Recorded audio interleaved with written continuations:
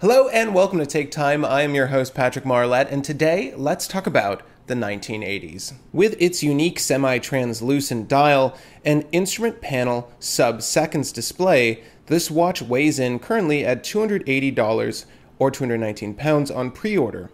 However, how has it performed in day-to-day use? Let's talk Flyboy. The case measures 43 millimeters in diameter with 48 millimeters distance from lug end to lug end. It's approximately 14.5 millimeters thick and features 22 millimeter lug widths. It's a two-hander with a sub-seconds dial beating at 21,600 vibrations per hour and features hand winding, but no hacking. If the finishing is anything similar to the 1920s black case, this is an ionic plated black stainless steel case with a stainless steel case back and sapphire crystal on the front. As with all my reviews here on the channel, I like to start with the bad and then move on to the good before giving my final verdict on a review item, so let's tackle some of those bad notes. The crown on this model is extremely small. I would have preferred a pumpkin or onion-shaped crown similar to its predecessors, but instead we have a bottle cap crown, something like that. That's not that easy to operate and or handle. With a movement that hand winds, this doesn't lend to a great experience in doing so. Again, I would have preferred a larger crown. The minute hand featured on the dial here is much too short. It barely passes through the hour markers you see on the dial and doesn't come close to touching the minute track. The markers it's trying to gauge. I would rather have a minute hand that ran over its minute track as opposed to one that doesn't even come close. It just helps with legibility. And speaking of, the blacked out hands, though aesthetically pleasing with this watch's overall design, get lost on the dial. I would have preferred they'd been outlined in white with black stems, so that they appear to be floating rather than taking on a complete vanishing act. Also, without going into much detail, I'm not a fan of the Cordura strap. It is extremely thick and not comfortable, but certainly usable. Now, I think a NATO-style strap, despite the scale of this watch here, would have worked better with the overall look, or perhaps a thinner canvas or Cordura strap. Now, with all of that out of the way, there's actually a whole lot I like here. Let's start by talking about the sub-dial over at the 4 o'clock. It looks amazing. Its 4 o'clock position and execution are superb.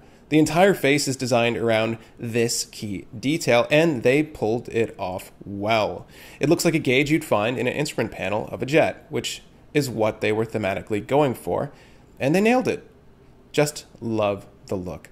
Also, the semi-translucent dial with its applied baton markers is handsome.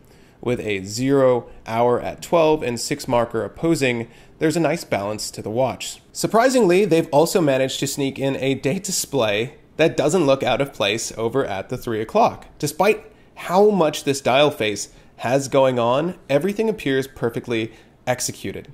Honestly, I wouldn't change a thing.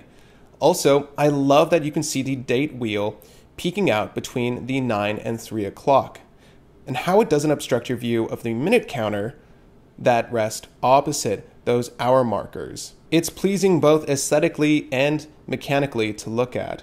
The case has subtle beveling on the lug ends that could be overlooked in this black finishing, but they do help to slim the watch just a little bit. Also, the exhibition case back is a huge plus. I do love these displays, and it gives you a good chance to take a look at the Miyota 8218 inside. Now, before I close out the review and give you my final verdict on the 1980s Flyboy here, I'd love to provide you all with a wrist shot so you get an impression of what it might look like on your wrist. I think what I disliked most about this Cordura strap was the fact that it's not breathable whatsoever. If you're going to do anything athletic, you're going to want to switch this watch off of this strap. However, here is what it looks like on a 7¼ inch wrist for all of your admirers, and when you are going to admire it, it's going to look a little something like this. The 48mm distance from lug end to lug end really saves this watch from feeling too large on the wrist, despite it being a fairly sizable pilot's watch. And I do like the look of it overall on my wrist. I'll also state that the black coating does help to shrink the scale of this watch, at least in appearance, on the wrist. One nice thing to note about that bottle cap crown is that it does not dig into your wrist at its scale, but still, I would have rather suffered a larger crown digging into my wrist than this extremely small crown we're dealing with. There are only a few real negatives holding the 1980s Centenary Flyboy back for me. However, all in all, this is a real unique watch with near perfect execution with its design theme. A watch that pays homage to the computerized dashes of modern cockpits. A piece that's a new take on the pilot-style design. The 1960 and 1980s Flyboy will become available on AVI-8's website come October 3rd. I believe the price at retail is going to be £280, so that's £60 less. So if you want to shave off a few dollars, you can actually pre-order it now for the price I mentioned at the beginning of this video. If you're in the US or using our currency, it's going to be roughly $280. I think that's a pretty fine deal. Now gang, if you found this video enlightening or in the least entertaining, feel free to hit that like button.